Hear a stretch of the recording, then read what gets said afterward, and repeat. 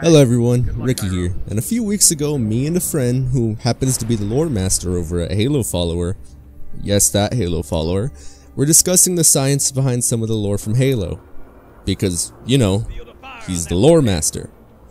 He offered to write me a script for this video, as he had done the prior research and I'm kind of just too much of an idiot to research it myself. Now a question I had asked him is, how do Mac guns work? You know, those giant guns that you see all the time in Halo. He sort of replied with, it's not too simple, but at the same time it's not too complicated. Mac guns are some of the most powerful human-made weapons. They fire a heavy projectile with electromagnets and a greatly powerful electrical current that runs through them.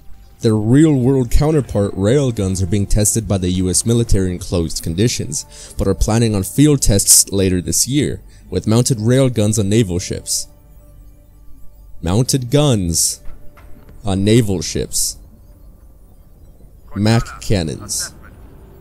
We're all gonna die. How a railgun works is a basic science lesson. You take a slab of heavy metals, run electric currents along two rails with coiled wires covering them. As the charge builds, so does the strength of the electromagnetic forces created. These forces then accelerate the metal to extremely high speeds, and when the round exits the barrel, it will be devastating to the target it hits. Theoretically, at least. Mac guns run under the same context to a degree. Macs have various magnetic buffers along its barrel, each electromagnet section more powerful than the last. The term Mac cannon or Mac gun is redundant because Mac is an acronym for Magnetic Accelerator Cannon. There are three types of Macs in the Halo universe: shipboard Macs, Mac defense platforms, and the mass driver seen at the end of Halo Reach and seen aboard the UNSC Infinity in Halo 4.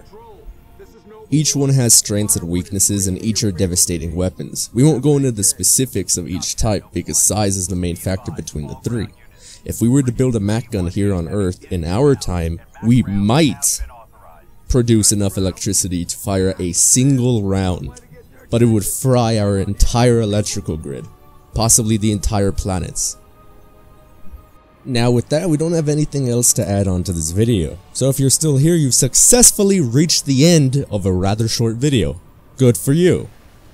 Anyways, this script was done by a close friend of the entire Halo collective, who just so happens to work it over at, you know, Halo Follower. We're extremely happy he allowed us to make this video, and we hope to do more like this in the future.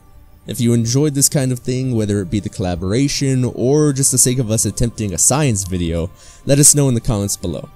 Also, be sure to subscribe to stay up to date on anything and everything Halo.